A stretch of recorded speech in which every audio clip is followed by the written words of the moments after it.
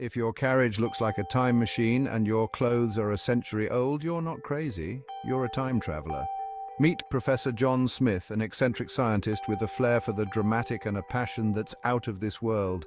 In his dusty old lab, he unveils his latest creation to his skeptical daughter, Danielle, a time machine disguised as an ordinary carriage. "It can't be real, Dad," she says, her voice echoing with disbelief. But as they buckle up and set the dials to 1910, London awaits, unknown and majestic in its Edwardian glory. Moments later, they step out, not just into a different place, but a different time, their clothes magically transformed, blending seamlessly into the bustling city life of the past. Convinced and awestruck, Danielle's doubts vanish. Yet, the real twist comes when they attempt to return. The controls jam, the lights flicker, and suddenly, London is gone. They're stranded, not in the past, but in a future so distant it's unrecognizable. The year 1 million AD stretches before them, wild and uncharted.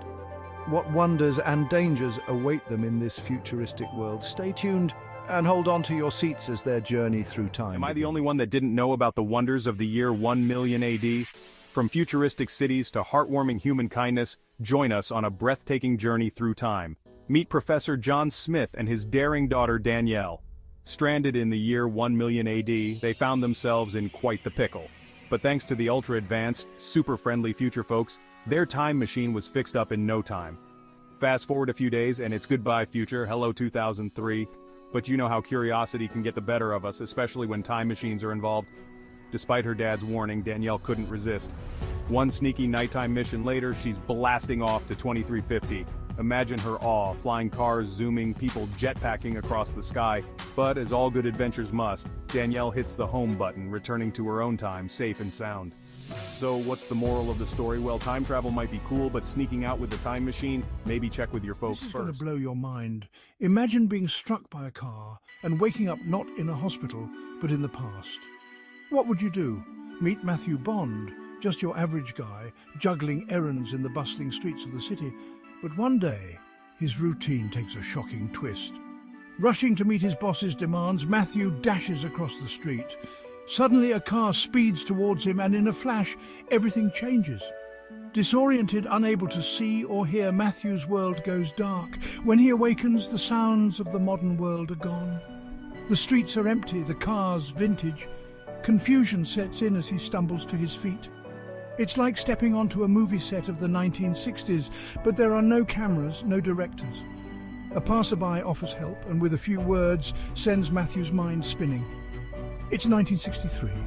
Did Matthew Bond accidentally time travel, or is he trapped in a dream he can't escape? What do you think, sci-fi fans? Could this be real, or is it all just an elaborate Why illusion? did 100% of the Smith family decide to jump into a time machine? Because adventure waits for no one, especially when history's pages are ready to be rewritten.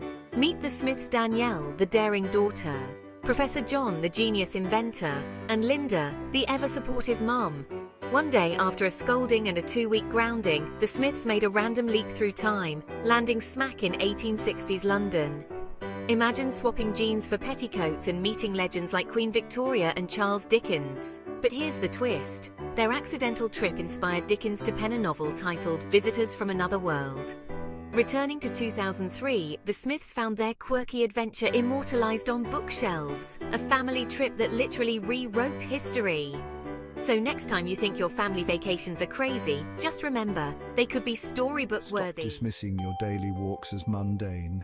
Imagine stepping into the future with each stride you take. This isn't sci-fi, it's the curious case of Liam Redman. Picture this. A regular Tuesday afternoon, Liam's just crossing the street, and bam! He rounds the corner into 2045? As he steps onto a street lined with soaring cars and landing buses, confusion doesn't even begin to cover it. He wanders into a newsagent only to meet the man behind the counter who claims to be him, 20 years older. If that's not enough to make your brain do backflips, in walks a woman and kids, his future family, shocked. So was he. After a whirlwind of time-warped revelations, Liam steps back onto his familiar street, back in the present. And guess what? He keeps his time-traveling afternoon stroll to himself. Because who would believe that a simple walk could be a gateway to the future? So next time you lace up those walking shoes, remember, You could be just a step away from the adventure of a lifetime, or at least a peek into 2045. Imagine finding a gadget that could zip you to the past or fling you far into the future. That's exactly what happened to Ellie Vincent on an ordinary afternoon. Picture this. Ellie, just like any other day, is strolling home from school, lost in thoughts of time travel when she spots a gleaming gold watch lying by the roadside. Curiosity piqued, she slips it onto her wrist. Click! With a twist of the dial, she's suddenly standing in a sunny field. It's last Saturday. Shocked yet thrilled, Ellie zaps herself back to her present, only to wonder, what about the future? Driven by a mix of fear and excitement, she twists the watch forward.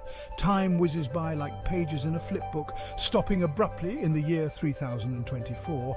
Ellie finds herself in a library where a calendar catches her eye. It's 1,000 years ahead. Realizing the power at her wrist and fearing its loss, she resets everything to the moment she found the watch, making it disappear before it ever existed. And this time, she just keeps walking, her mind brimming with what if. If your world looks familiar but feels eerily different, you might just be in a parallel universe. Meet the Smiths' Professor John, his wife Linda, and their ever-curious daughter Danielle. Famous for their time-traveling escapades, this family thought they knew what to expect as their time machine zoomed through the years at a breakneck speed, but this time they were in for a twist. Instead of shooting through time, they veered sideways. Landing in 2003, the world looked like a scene from a futuristic movie, yet something was off. Their clothes didn't change, and the city buzzed with unfamiliar technology. Yes, they hadn't traveled through time. They had slipped into a parallel universe. Trying to correct their course, they aimed for the future of this alternate reality. But the twist? They ended up right back in their own 2003, safe, but minds buzzing with questions. Could they meet their alternate selves next time? The possibilities are endless. Prologue: The Eve of the Unthinkable. Daniel Knowles was just an ordinary guy. He lived in a world of instant noodles and streaming services. His days were filled with the humdrum of his programming job. His nights were spent lost in virtual reality games. Life was predictable. It was comfortable. It was about to change in a way he could never have imagined. It was the eve of his 25th birthday, and the clock was ticking down to a moment that would rewrite his reality. The air crackled with a strange energy that night. Daniel felt it as he walked home from his late shift. Streetlights flickered, the hairs on his arms stood on end. He dismissed it as a trick of the overactive imagination. He was a man of logic, not superstition. He didn't believe in premonitions, but something was shifting, aligning in the fabric of his existence. He just didn't know it yet. Chapter 1. From 2024 to 1985. Daniel woke with a gasp. He wasn't in his bed. He wasn't even in his time. Gone were the sleek metallic walls of his apartment. He found himself in a cramped room with floral wallpaper and a heavy wooden dresser. The air smelled different, cleaner somehow, but with an underlying scent of something unfamiliar. Disoriented, he sat up and looked around. Panic tightened its grip on his chest. He stumbled out of bed and into the hallway. Strange music, tinny and high-pitched, drifted from a nearby room. He followed the sound, his heart pounding a frantic rhythm against his ribs. As he peered around the doorway, a wave of dizziness washed over him. He gripped the doorframe for support. This couldn't be real, it had to be a dream. Chapter 2. Lost and Disoriented. The people in the room were dressed in clothes he'd only ever seen in old movies.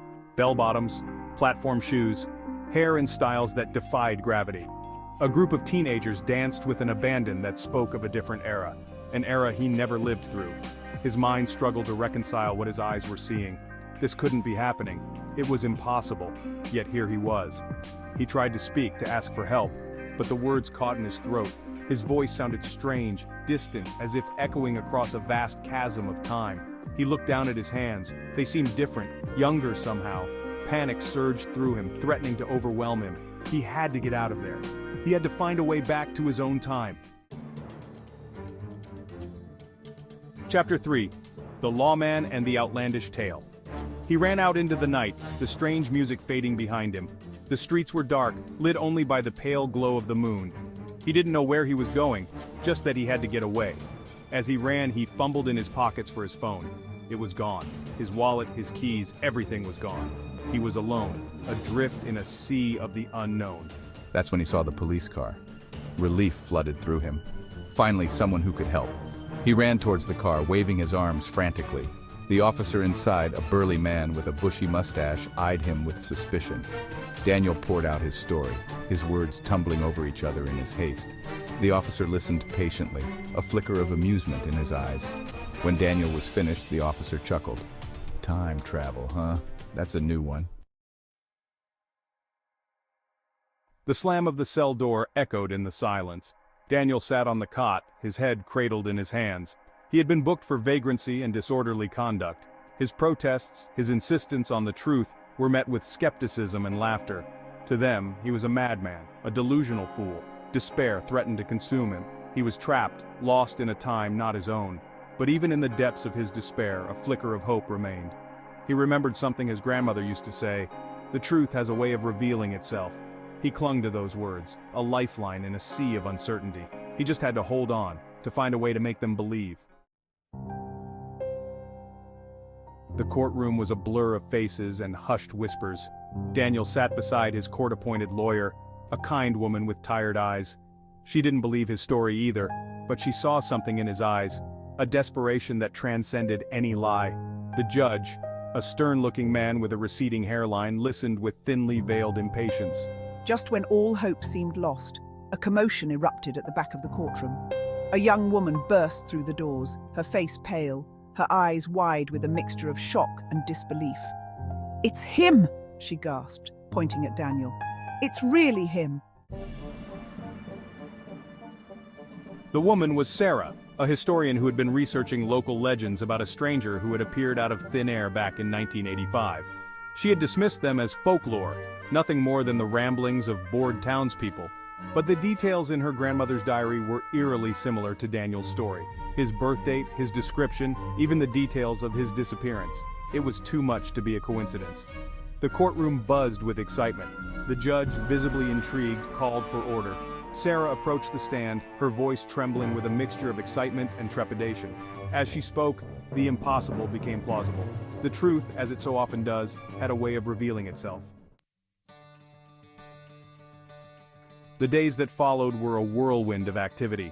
News of Daniel's time travel spread like wildfire, making headlines around the world. Scientists and researchers descended upon the town, eager to study him, to unlock the secrets of his journey.